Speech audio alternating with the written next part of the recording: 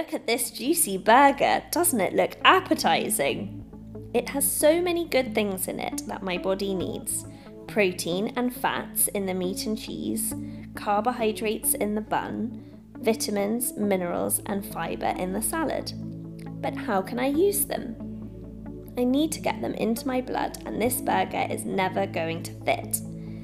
That's where digestion comes in. Digestion is the process of breaking down food to make it soluble in the blood. You can digest food in two ways, mechanically and chemically.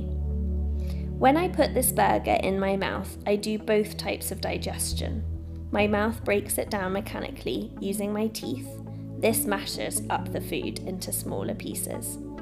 My saliva carries out chemical digestion. It contains an enzyme called amylase. That takes the big starch molecules you find in the bun and breaks them into smaller pieces called maltose.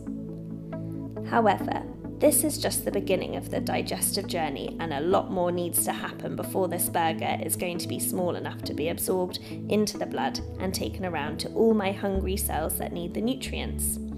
The next stage of digestion are summarised in the next videos of the journey. Humans carry out internal digestion as the food is digested inside our bodies. However, other organisms digest the food outside their bodies. Fungi, for example, are called saprotrophs. This means that they secrete enzymes out of their cells onto food around them and then absorb the nutrients once they have been broken down. Houseflies do a similar process where they secrete a solvent onto the food and then suck up the nutrients. Lovely. Imagine spitting on your burger until it's just a soup and then eating it. Yuck. Anyway, let's get back to humans. The whole process of digestion can take a long time.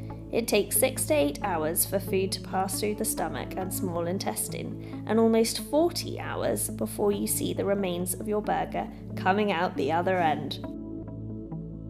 Probably the most amazing thing about digestion, however, is that a lot of it isn't actually done by ourselves, but by 100 trillion bacteria living inside our guts. They help break down certain foods for us, make vitamins and help with the immune system. So there you go.